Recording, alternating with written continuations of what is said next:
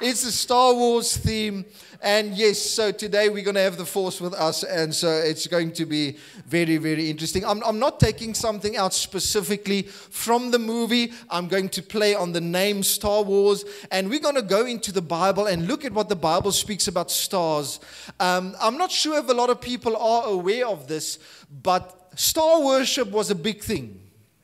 It's not only was a big thing, it is a big thing. If you open your newspaper, we all read, some of you read the horoscope to see if your wife's going to like you this month and what the lottery numbers are for next month and all those wonderful things. And I'm not criticizing what you guys are reading. I'm just saying it's still a thing. It's still a thing. And if it's a thing in our time, it was even a bigger thing in the Bible's time. And the Bible gives these hints about what happens in the stars. If I had to recall probably the fondest message about these star type of things, it's what Pastor Johan ministered when it comes to, was it Revelation 12? Revelation 12, where the story in the Bible speaks about this dragon and this Son of God being birthed and what the heck is going on there. And Pastor Johan explained how that kind of links up with constellation in the sky. And so we pick up on this. The reason why the stars are so prominent, because that was the loudspeaker for people back in the past. That's how we figure out how seasons work. That's how we figure out the rotation of the earth. It all happens in the stars, and it's almost like there's a hidden message in the stars. Now, before you guys get scary, because I know it sounds a little bit sci-fi, it's going to be sci-fi a bit this morning, but I can guarantee you that I'm not speaking nonsense. I'm going to take out the text and I want to take you on this journey as we explore what the Bible speaks about this. Outside the church, there's something called astrotheology. Astrotheology, it's literally the worship of the stars, and it's not only new to us, but it's becoming quite some time. But there's actually a theological term for this, and it's astrotheology. So you guys are welcome to go check that out if you want to Google some sources with regards to that, if you find topics like this interesting. So, let me jump on. On the 25th of December 2021, the James Webb Space Telescope was launched into space. Now, we all know about the Hubble telescope. Okay, you know about the word about the International Space Center. We know the Hubble telescope. But just a while ago, a new high-definition telescope was sent up into space. And this thing is phenomenal, okay? It's really, really good. You can almost see Paul waving from heaven down to us. It's that good, okay? Obviously, I'm talking nonsense, but it's really good. It's really good. I want you to show, and this comes from NASA's website. Now, before you guys figure, what the heck has this got to do with the Bible? It's got everything to do with the Bible, and so just give me a couple of moments just to get there. The James Webb Space Telescope is the world's premier space science observatory. In other words, what NASA is saying is, you don't get any better than this. This is phenomenal technology. Next one quickly. Webb will solve mysteries. Pick up on these words. Will solve mysteries in our solar system. I highlighted the word mystery because mystery pops up in our Bible quite a lot as well. Mysterious. Science fiction-y. And it's biblical, that's awesome. And it's going to look beyond distant worlds. Our minds cannot understand the magnificence of the universe that we live in. I get lost traveling to Tiger Valley Center, and outside Cape Town, the rest of South Africa is just Johannesburg. I don't know. I know Cape Town, I know Johannesburg. I don't know. Some people say there's Limpopo, KwaZulu-Natal. I didn't even know it existed in South Africa. I mean, I just thought Cape Town and Johannesburg. In any case, beyond distant worlds, there's this massive universe out there, and here's the biggest, funniest part of it all. We have no clue what's happening out there. As smart as we are here on earth, or as smart as we think we are, with all the technological advancements, we have no idea what's happening out there. We see things, they theorize about some things, and some of us went on a professional course on the Big Bang Theory, so we are very clued up on what happened. Big Bang Theory. Okay, don't worry about it. Don't worry about it. I get you guys only watch 7 on. Don't worry about it. Okay. Any case, so we've got this distant worlds, this complex things, and we're very arrogant in ourselves that we know how the world works. We know what happened. We've got this confidence in ourselves. Well, let me tell you, we are stupid. First of all, let me just say this quickly. If God created the world, which we inside the church believe He did, How arrogant to think that we're going to stand things and we're just going to understand it by taking a picture. It's arrogance. It means that we elevate ourselves. And if God did not exist, if God does not exist, just read the papers of the people who don't believe God exists and they will tell you, we have zero clue what's happening out there. We're theorizing a couple of things. We're writing some papers. We have some hints on what's going on. But the world is too big for us to understand. And they're trying to look and see what happens. Anyways, beyond distant worlds around the other stars, and probe the mysterious structures and origins of our universe and our place in it. This is not church language. This is NASA's language. But it's interesting to see how these languages pop up in our Bible as well. And you can see I'm a little bit excited about this. Anyways, what have I told you about this telescope we were talking about? That we can literally take pictures from the past. What if I told you there exists a camera that can take a picture of something that happened thousands of years ago? And don't leave it, okay? I'm not crazy, okay? I didn't smoke anything in the week. I'm gonna show a couple of things. Some of you might be offended. It's not my intention to offend you. It's my intention to tell you how things are and then to preach a little bit about that. So in order to explain this, I need to show you something, okay? This telescope that went into space, the high definition one, the images came back in this week, okay? And the new idea, and one of the pictures that NASA actually puts up is this picture.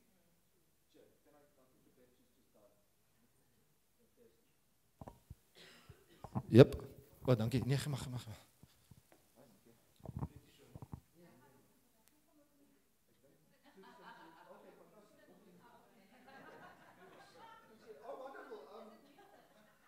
So, what we are going to do this morning, Ian, okay, this one is working, okay. So, the pictures came back in this week, and it's this. I have no idea what we're looking at. Some stars, some dust, some explosions and things happening. But here's the phenomenal thing, and this is where I'm going to break you a little bit, but please don't throw me with stones yet. NASA claims that what we are looking at is literally a picture of billions of years ago, okay? Now, before you get angry and what about the Bible, I'm going to talk about that in a second. I want to explain something to you, okay, how this works. The speed of light, here's my next slide, yes. The speed of light is about 300,000 kilometers per second. That's slightly faster than what my salary goes out the moment it comes into my bank account. Slightly faster, slightly. Kan ek 'n amen kry op daai ene broers en susters? True story. Sad but true. Okay.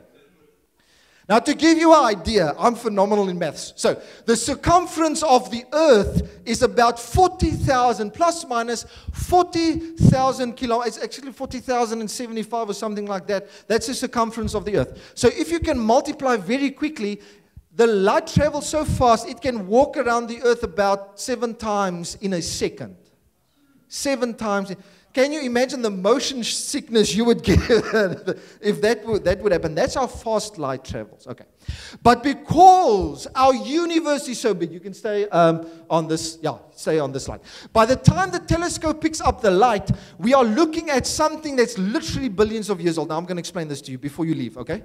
I'm going to show you this to you. So, let me say I'm a stationary light source, and I explode and I emit light. I'm traveling at 300,000 kilometers per hour. But the telescope is by the drommerkamer, okay, by the tank room there. Okay, now I'm still traveling. The reason why we can't see the speed of light on Earth is because we are so close. You cannot see with your eyes 300,000 kilometers per second. But because the universe is so large, it takes time for the light that happened over there to reach the telescope over here because the universe is so large, okay? So this is not, I'm not making things up. This is scientific fact, okay? So by the time the universe is so big, by the time the light hits our telescope, this is a picture of what happened in the past. Am I confusing you guys a little bit? Okay. Yeah, please fact check me on this, and you guys can Google this. So we can literally take pictures of the universe and see things that happened last year, the year before, depending on how far the stars are, because this is based purely on maths and science. And so we see pictures, and what we see today is not what's happening right now in the distant universe. I'm not talking about the sun and the moon. It's very close. So the light comes and it hits us immediately. But if you travel far enough, light takes time to reach you. Now, this is difficult to comprehend because it's so fast and so large, but it happens with the speed of sound as well. So that's something, because sound travels a little bit slower than light, we can understand the delay when it comes to an aeroplane breaking the sound barrier. Okay. Why am I sharing these things with you? Because science is awesome, and I want to show you what the Bible speaks about light and stars and all these wonderful things about this. But there's a problem with this, with our traditional church mind. What about Genesis? Because I just showed you a picture that proves to you on scientific fact. I'm not talking about assumption. I'm not talking about wondering. I'm talking about the rules that are based on earth. By the rules that are based on earth, the scientific laws, those stars need to be so far away, and it had to travel so much amount of time to reach us. So is the Bible lying? What about Genesis? How is this possible? Because every church Christian says, but the world has been created 6,000 years ago. That's not the only problem with this idea about Genesis. What about dinosaurs as well?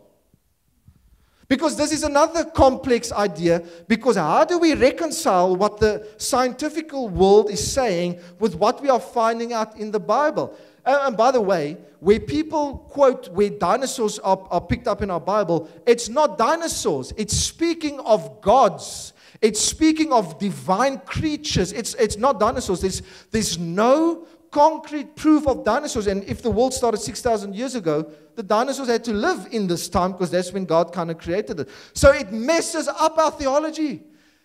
Please don't leave yet. Okay, I'm not done yet. We're building something. Yeah, it gets even worse, because what about the genealogies? Because we have this time frame from Adam to Abraham, and how does these things work? And we give an exact number, and we calculate this number to say, okay, because from Adam to Jesus it was about so many years, and then we look at our calendar and we say, okay, the world is about 6,000 and something years old according to the genealogies in the Bible. But then again, inside the church community, we have people standing up and talking about the genealogies and saying, listen, well, hold up.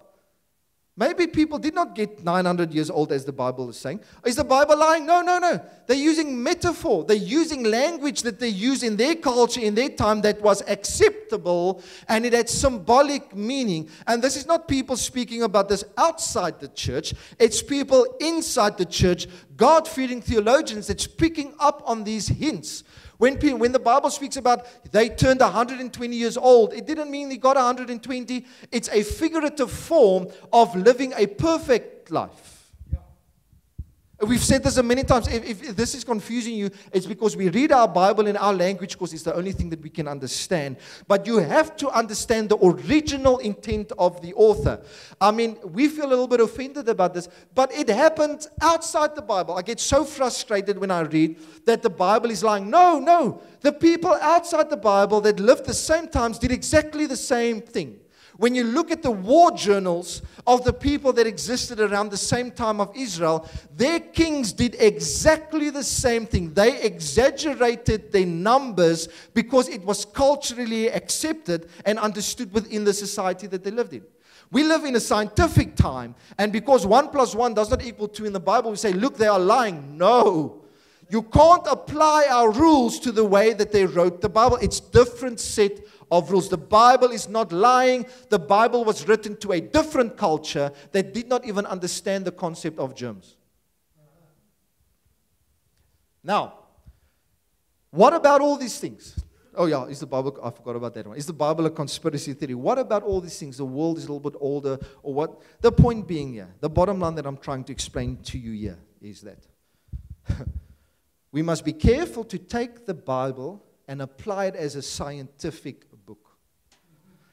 Because that is not the intention of the writer. Now, I know I can see you guys are getting a little bit concerned about what am I preaching this morning. I'm not against the Bible. I believe the Bible. I follow the Bible. They're not lying. They've been writing to a different society. So when we look at this space being larger, we need to understand that the way that we've been interpreting the Bible might have been misguided, might have been slightly a little bit different than what we are used to, because people are saying 6,000 years old, but now when scholars are studying the Bible, they notice, but it's not as clear as the general population have been making it. The smart people, they're studying the Bible and notice that, man, there's more to the story than what we get.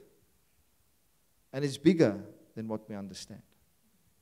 Now, I don't want you guys to get angry. I'm not calling the Bible a liar. Do not misquote me on this.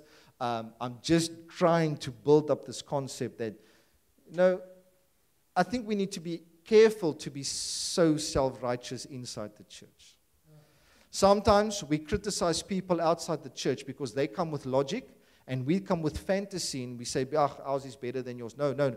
We need to stop. We need to listen. We need to look, because the world is more complex than what we think it is. The world is much more greater than what we think it is. Now, to speak about the genealogies, the dinosaurs, and Genesis, those are weeks and weeks of trying to explain certain concepts. So my intention was not to confuse you. My intention is to tell you that there's more to it than just opening your Bible and reading it in your language. That's what I'm trying to explain. I don't want you to get this idea that the Bible is an easy book. It's a very complicated book. But the truth in it is plain. And that's what we're going to talk about. It's not my intention to confuse you. And if anybody would like to come speak about this afterwards, I would love to spend some time and explain this. But due to time's sake, I'm just going to carry on just to progress. Mandela, my timer is not on. Okay, next one. There is so much more to the universe that is yet to be discovered. And you get the next part I already said, but you can just go to the next one for me, please. Let's just assume for a second that we aren't as smart as we think we are, and this is a little bit offensive. Now, from this beautiful build-up about not being sure and being confused about certain things and the space and the distance, and I think it's just too much to bear for one morning if you haven't been exposed to this. I'm going to take you to something that Paul wrote about. And we're going to look at what he said, and I'm going to digress a little bit as I'm going to speak about this, but I want to build back to this Star Wars type of theme, and then we're going to just go with the flow. Romans 10, verse 12. Now this is Paul speaking. For there is no distinction between Jew and Greek. For the same Lord is the Lord of all, bestowing his riches on all who call on him. Now, Paul is going to break our mind in a second, but first he's offending the people he's writing to. I'm not going to speak about that, but you can jot down these notes and you can go study this a little bit. About Jew and Greek, there's no distinction between Jew and Greek, and extremely offensive to the nation of Israel that he's writing to. And then the next one. He says, for everyone who calls on the name of the Lord will be saved. Interesting that he would use this because it's used in Acts as well. Just after, as the church is born, Peter uses the scripture to explain what is happening after the day of Pentecost. I don't have time to explain this to you. I'm just mentioning those nuggets. Next one quickly. How then will they call on him in whom they have not believed? In other words, everyone can be saved. There's no distinction between Jew and Gentile. And now Paul argues with himself and says, but how on earth do people get saved if they don't believe? And how are they to believe in him if they've never heard about the gospel? And how are they to hear if there wasn't even someone that was busy preaching to them? It's going to link up with the science type of thing now in a second. He carries on. So he's giving this kind of answer to God saves everyone, and then he questions his own answer. And he says, how are they to preach unless they are sent? As it is written, how beautiful are the feet of those who preach the good news. So Paul is writing this, and he says it's confusing because everyone can be saved, but how on earth is everyone saved if they did not hear this? Carries on. Just want to give you the context of this. You can go to verse 16. But they have not all obeyed the gospel, for Isaiah says, Lord, who has believed what he has heard from us? 17. So faith comes from hearing, and hearing through the word of Christ. This is a very familiar section. We know this verse, but I'm just giving you the context. But I ask, have they not heard? Indeed they have. In other words, have they not heard about the gospel? They haven't heard about this gospel. How do people believe in God if they did not hear anything about God? If they just had to go through the world, just figure things out. How on earth? Now he quotes, and he says, their voice has gone out all the earth, and their words to the ends of the world. What on earth is he speaking about? So his answer to this, but how do people believe? He quotes a Psalm 19. He's giving his answer, okay? Now let's jump to this, Paul quoting David, and let's look at what Psalm 19 says. The heavens declare the glory of God, and the sky above proclaims his handiwork. Paul is writing to us this idea that when we look up, it should change something on the inside, because what is up is so phenomenal, it makes us feel so small. Now, with our modern telescopes, we're looking at the sky, fantastic, fantastic. And we all get the sense, and when you follow scientific journals, you always get the sense that people's got this idea, there must be something greater out there. They don't talk about God, they don't talk about divine, they just have this feeling of insignificance when you zoom out and you see the magnitude of the universe out there.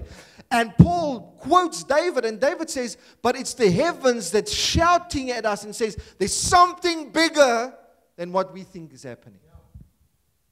There's something bigger than paperwork and receipt and admin and the normal aspects of life. The world is so big, it doesn't make sense that we are here. Carries on in verse 2. And day to day pours out speech. He's talking about the heavens. And listen to this. And night to night reveals what? The heavens reveals knowledge. Ladies and gentlemen, we are where we are today as a human race, not because of our intellect, because the stars have been giving us hints about what is happening. Now, does this sound a little bit weird for you? Our calendar, our concept of time, our concept of seasons, our concept of planting and sowing, all these concepts simply happened because people looked up and they began to see patterns, they began to see structure, and it's almost as if the stars have been speaking to them. To us, I'm talking rubbish to you guys, but how do you think science started? How do you think we are where we are today? Because people looked up and they noticed things in the universe. And here's the weird thing. Living in a time when society was confused, where the oceans was an evil place. For us, it's the ocean. For them that did not have technology, that's where bad things happened. That's where monsters stayed. This is not sci-fi. This is worldviews that the people who wrote the Bible in was raised in. Are they lying? Are they talking nonsense? No. If you do not understand the signs of the ocean, it's scary. I know how a plane works. I'm still vrek bang when I'm up there in the sky. I love God and all, but that rapture thing, I don't like that in the Bible, you know. Ek het hoogtevrees, you know. Maybe you can like, I'm happy my Skype of iets van bo af. Maar nou. And the night, it reveals this knowledge. Guys, this is in the Bible. I'm not talking mythology. I'm talking people who followed God picks up on this. Carries further. And there is no speech, nor are there words whose voice is not in. In other words, I mean, when someone speaks, you are going to hear. What David is saying, when you look up, you are going to see something, and it's going to be bigger than yourself. Verse 4. And their voice goes out, and this is the piece that Paul quotes, to explain how can everyone be saved? How do we fix this if people did not hear and if people did not, a preacher wasn't there? He says, for their voice goes out through all the earth. And the words to the end of the world. In them he has set a tent for the sun. Next. Which comes out like a bridegroom leaving his chamber. And like a strong man runs its course with joy. Verse 6. Its rising is from the end of the heavens and its circuit to the end of them. And there is nothing hidden from its heat. can put up the next slides for me. People back then, they realized that if you looked at the stars long enough, you could learn things from them. In the past, if you pick up on this theme in Genesis, the world was chaos. And God created order by creating boundaries for chaos. This is the mindset of the Israelite when they read the Old Testament. Chaos, and God creates order in this chaos by telling the water where your line stops, by telling the sun when you come up and when you go down, by drawing the rules for the universe. And that is how they saw this. And that is how we see it even up until this day. Even with science. Science exists because there's order in the world. That's the only reason why things work. Because we can measure what has been done. There are universal rules that are applied to all matter in the universe. And this was designed or picked up by man when we followed the stars. Now, I'm not saying worshiping in the stars. That's why the Bible actually warns about, oh, that's my next slide. 4 verse 19, Deuteronomy 4 verse 19. And be aware lest you raise your eyes to heaven, and when you see the sun and the moon and the stars, all the hosts of heaven. That's a whole new different language right over there. If you want to go check this out again, I'm going to refer you to Dr. Michael Hazer when he talks about a host of heaven. This is phenomenally deep. I don't have time to go into that. You will be drawn away and bow down to them and serve them. Things that the Lord your God has allotted to all the peoples under the whole heaven. In other words, what they saw was so phenomenal, they began to worship the creation. And Israel came and says, but there's a creator beyond that. There's something bigger beyond that. And we need to be careful, because what we see can be so convincing to them back then that it will look like God. And Paul comes and he says, no. And David, what you are seeing is the message of God to say there's more to life than what we imagine. Yeah. We aren't as big as we think we are. We aren't as strong as we think we are. We are insignificant. And I'm going to talk a bit about the end about this. Yeah. But here's the hassle. Why am I sharing all these things with you? Why does God feel so mysterious? I've wondered this many times. Why doesn't God just pop up, say, hello, here's my email address. You can come and see me, and I will make an appointment with you, and it will be convincing. It's difficult questions to handle. And this is not theological. It's more philosophical. I'm pronouncing it probably wrong. But it touches more on philosophy, where we're sitting and thinking. We're like old men sitting back thinking about things in life. But why does God feel so mysterious? Here's another thing. Why was it so difficult for the Jews to believe in Jesus when he showed up? You carry on with the slides. They knew the scriptures. Yeah. They knew it. They knew the prophecies. They were expecting a triumphant divine ruler. They were reading the text. So in other words, let's just rewind. Space, this bigness, this mysterious mysteries out there that NASA is writing about. And now we see Paul referring to the heavens as a display, as a communication from God to say, listen, something bigger is happening and we're struggling. Where is God? Where is God? And God is mysterious and weird. And then Jesus shows up and we don't believe he's God, even though we read the text, because God is mysterious. I think is the right word, cryptic. I think that's the English word. It's almost like these riddles, but why on earth does that happen? Look at this slide.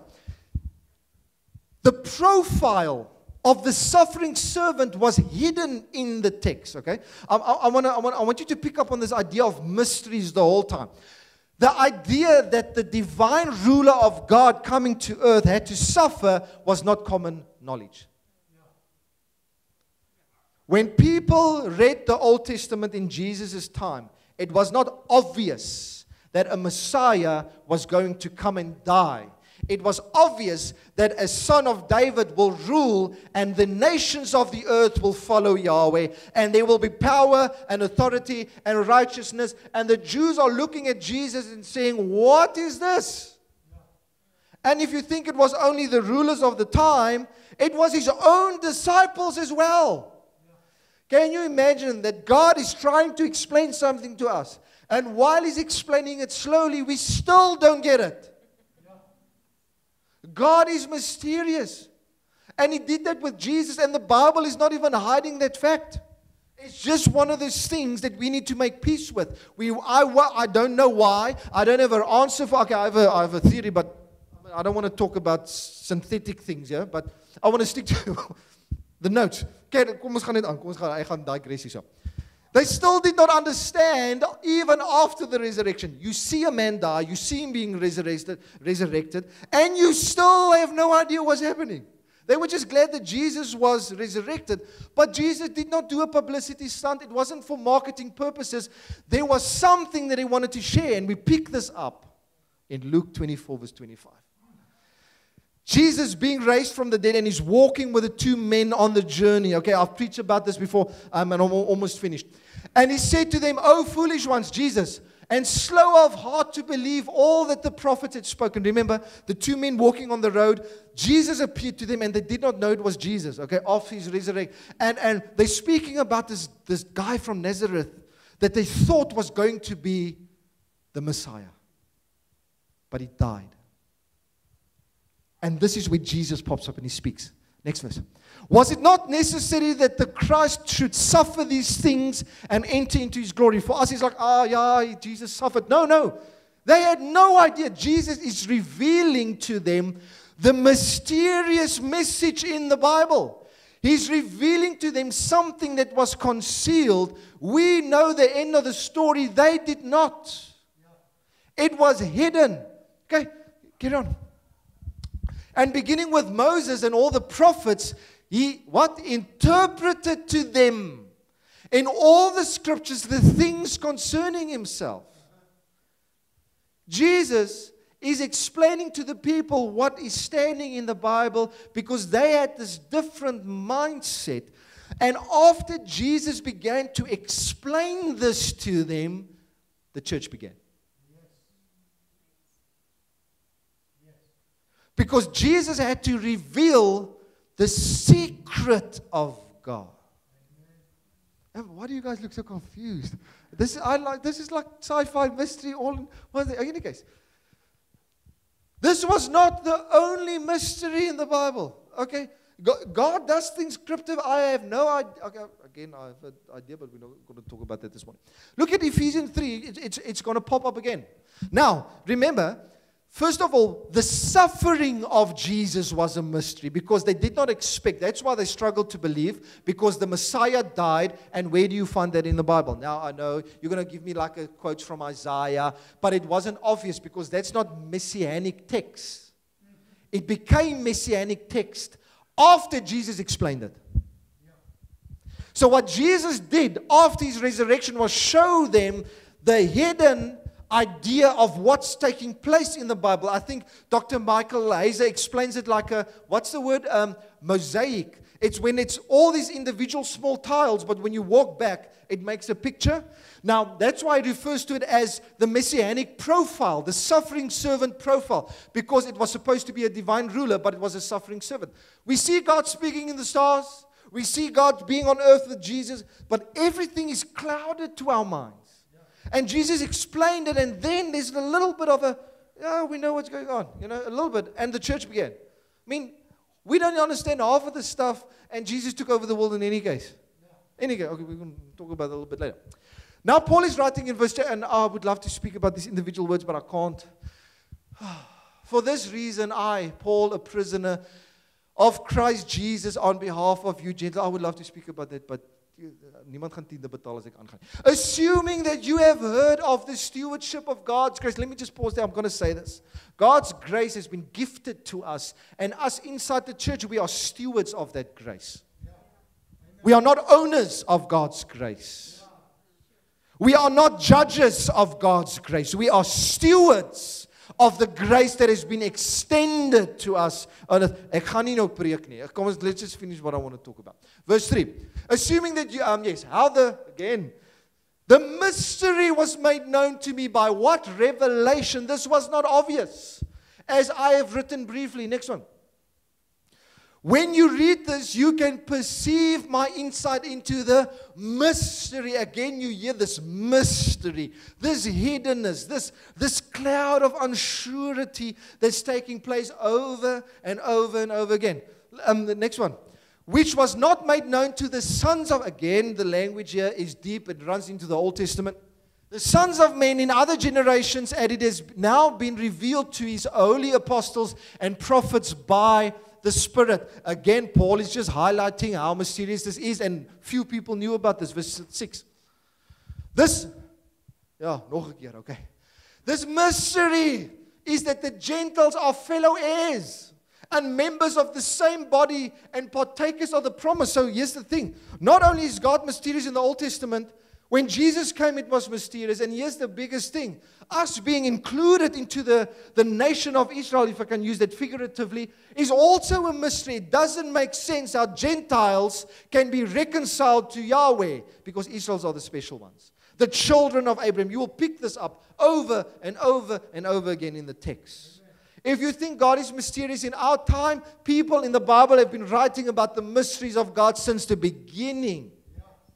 And we need to make peace that this is how God does things. And I don't have answers.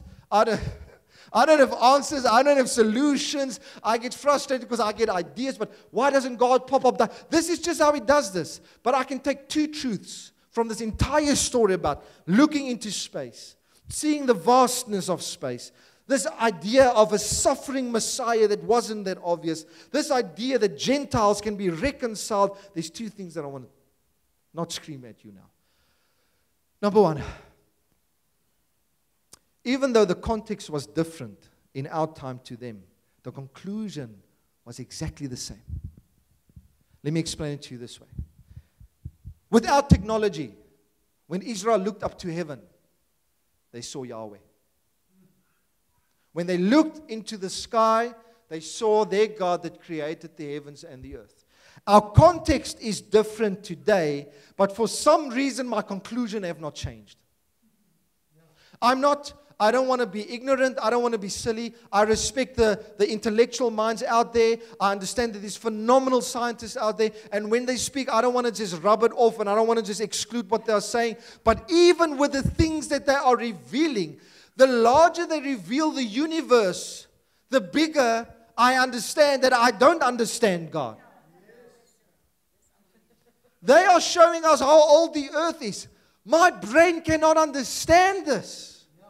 And they are saying, you see, your Bible is wrong. What I'm saying is, no, we're reading it wrong.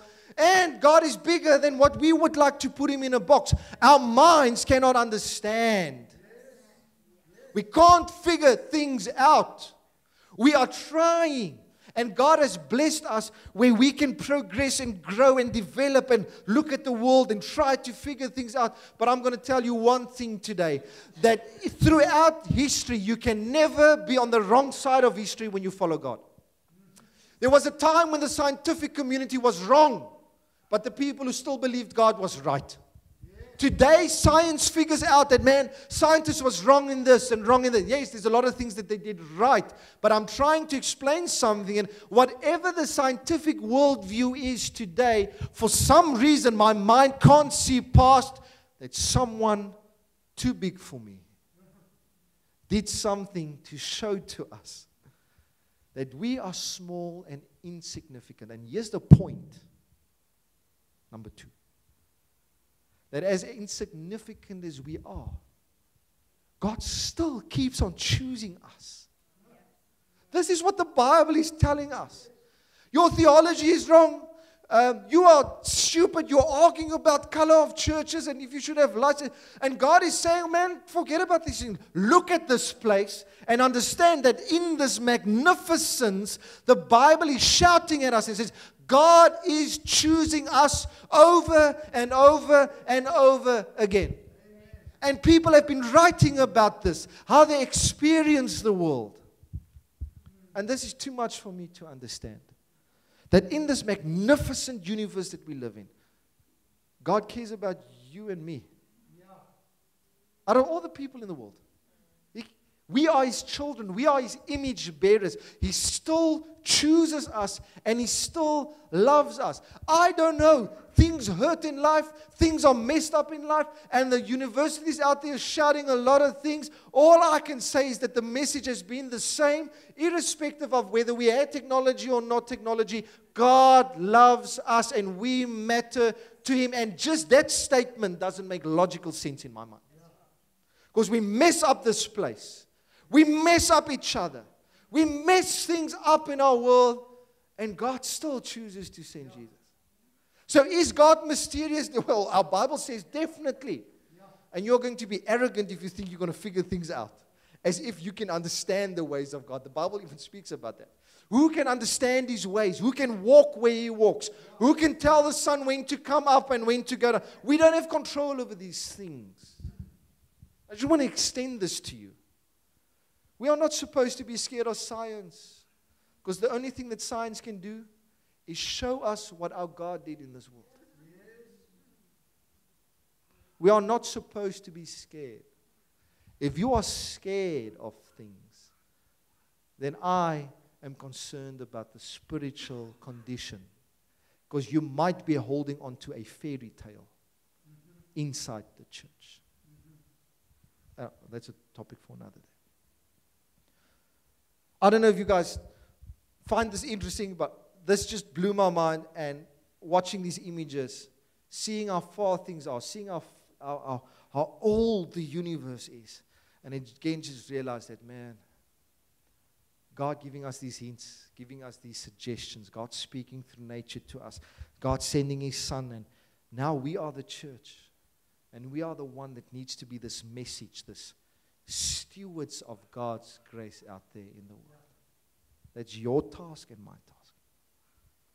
I do not know why things go wrong in our life, and I do not know why God pops up and He shows up.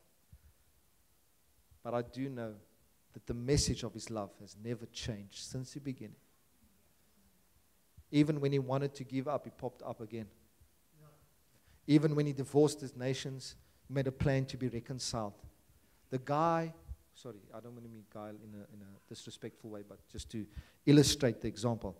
The guy who did nothing wrong made the plan to be reconciled with a party that did everything wrong. That's God. That's what the Bible says God is. That's what we experience in our lives. And we have the responsibility to extend that. So this morning, in a beautiful tone of voice, I want to tell you, we are all useless. We are all insignificant. This life is like a blade of grass. It's here today, and someone cuts it off, and then I've got a hay fever, and then it's gone tomorrow. You know, it's like a small little flower. It's like a shadow. Our life is just like a breath of air. All these things are in the Bible, and things are mysterious and things are confusing. But I want to encourage you: pursue God, run after God. Just look up at the stars and go read NASA's website, and you tell me what you see. Let's pray. Father, thank you for your faithfulness in our lives. We declare that you are our God, and we serve the God of Abraham, Isaac, and Jacob. Our prayer is that this word that went out this morning may plant seeds in our hearts that will produce fruit, that will benefit those around us, Father. May you make us healthy. May you make our theology healthy. May you make our attitude healthy. May you make our hearts healthy so that we can be the light and salt that you deserve. May we be good representatives of this phenomenal message that you have been shouting out to the world for generations. We pray that in Jesus' wonderful name. And everyone says, Amen.